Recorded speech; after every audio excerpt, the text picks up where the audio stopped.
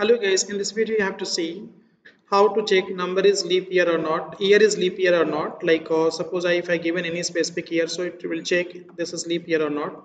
So very simple. Let's save this like leap year.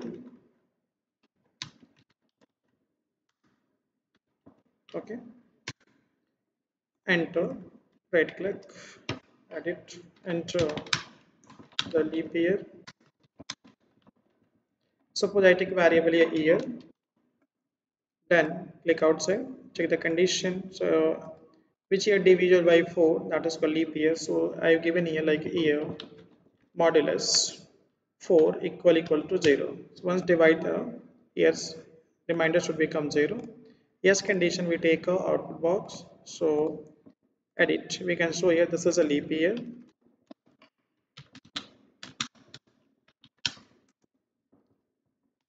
Leap year. Click done. Click outside. Again same way take for the no. So again take output box. Place here. Right click edit. I can mention here. This is not a leap year. Click done. Click outside. Let's check it.